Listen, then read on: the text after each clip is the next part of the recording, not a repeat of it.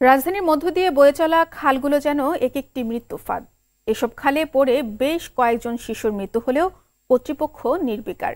খালের দুপারে নিরাপত্তা বেষ্টনী থাকার কথা থাকলেও বেশিরভাগ স্থানে তা পাওয়া যায়নি। নগরবিদরা এজন্য ওয়াসার উদাসীনতাকে দায়ী করেন।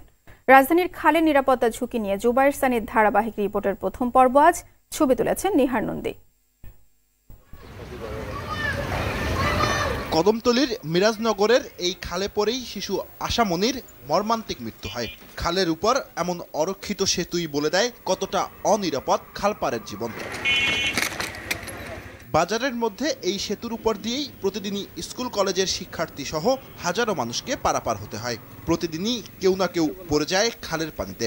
বৃষ্টি অনেক সমস্যা হইতেছে, অনেক লোক বর্ষার সময় দেখা যায় দুই চার রিক্সা পড়ে যায়, গাড়ি পড়ে যায়, অনেক ঝামেলা হইতেছে। বাচ্চারা স্কুলে ওইদিকে যাইতে মনে করেন সমস্যা হয়, বাচ্চারা যাইতে পারে না, পানি উঠে যায়, তখন রিক্সাও পড়ে যায়। কিছুদিন আগে একটা স্কুলের মেয়ে পড়ে গেছে, পরে এক রিক্সালায় উঠাইছে মেয়েটা, হ্যাঁ অনেকে টাইনা তুলছে।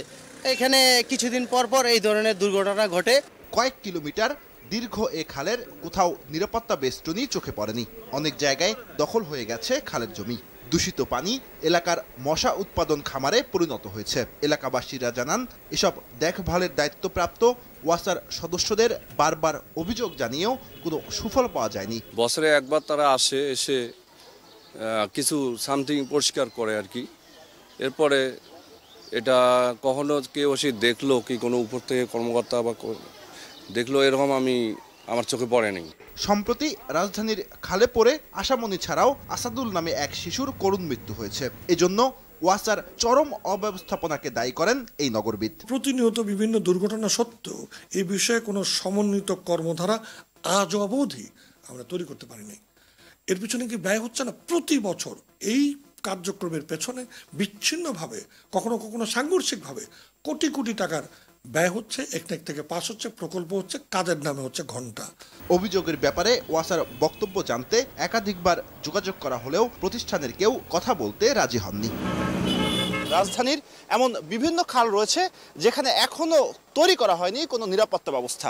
যে ব্রিজগুলো রয়েছে সেগুলোর অবস্থাও এমন ঝুঁকিপূর্ণ। তাই এলাকাবাসী এবং পুরো ঢাকাবাসীরই দাবি, এই ব্রিজগুলো যেন উন্নত করার পাশাপাশি খাল জুড়ে তৈরি করা হয় গাইডওয়াল সহ নানা নিরাপত্তা ব্যবস্থা। জুবায়ের সানি, RTV, ঢাকা।